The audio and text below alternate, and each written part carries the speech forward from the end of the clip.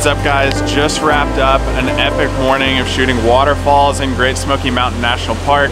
It's time to head up into the higher elevations or maybe head back in and grab a nap or a bite to eat or some coffee because that sunlight's getting down into the valleys, gonna get some highlights on that water.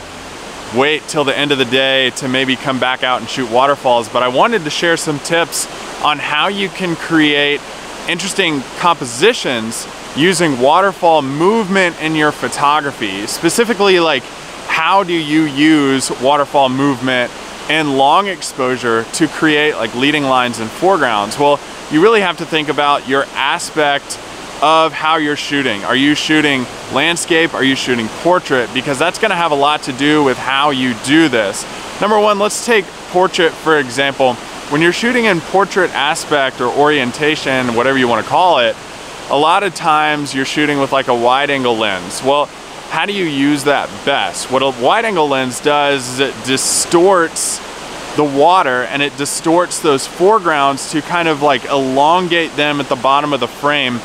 Use that to your benefit because when you elongate that water, it kind of pulls it into your wide angle lens and allows viewers to be kind of like pulled in using those leading lines of water coming at you. This can be done with exposure speeds of like 5 seconds, 1.5 seconds that allow you to create really interesting compositions using those features. What if you're shooting like landscape view?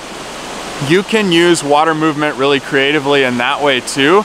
Maybe lining up things in the same aspect ratio as you are with your frame. So what do I mean by that? You can shoot panos going all the way across, maybe like water falling down. This is a really good way to create linear objects and create like shapes in the same photograph. So using similar shapes like lines and direction of lines is really helpful for your photography. Just think about the direction that these lines are going is going to impact the frame as well. So if lines are going up and down, shoot in a vertical ratio. If lines are going side to side, shoot in a landscape ratio.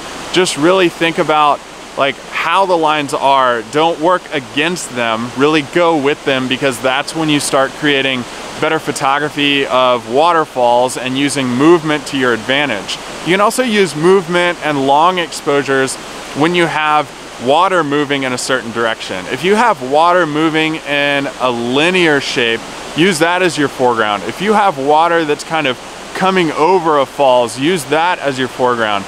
Really work with the flow of water, not against it, because I mean, landscape photography and waterfalls is just like rowing a boat. If you're going against the flow of water, it's gonna be really tough. If you're just going with the flow of the water, you're gonna figure things out a lot faster. So use these compositional skills with your waterfall photography to start figuring out how you can shoot better waterfalls whenever you're out in the outdoors. Hey guys, if you liked this video or you found it useful at all, hit that thumbs up button.